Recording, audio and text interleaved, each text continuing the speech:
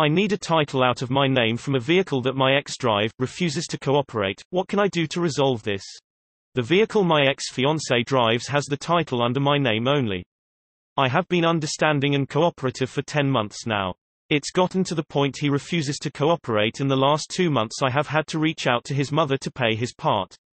I have given my ex until the end of this month, March 2020, to find someone to transfer the loan to, but I don't think he will. What legal advice can I be given? Can I have the vehicle towed to my home? There are no spare keys, and his name is on the auto insurance we have together.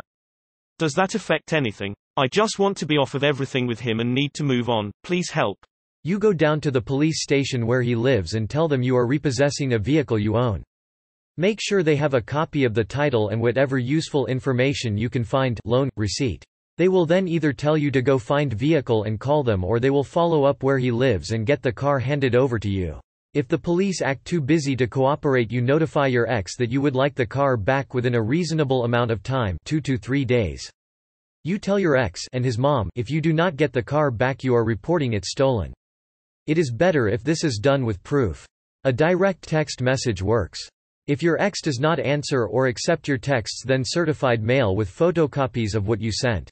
You then go down to police station and file a stolen vehicle report. This is what you are doing in the first scenario, but informally.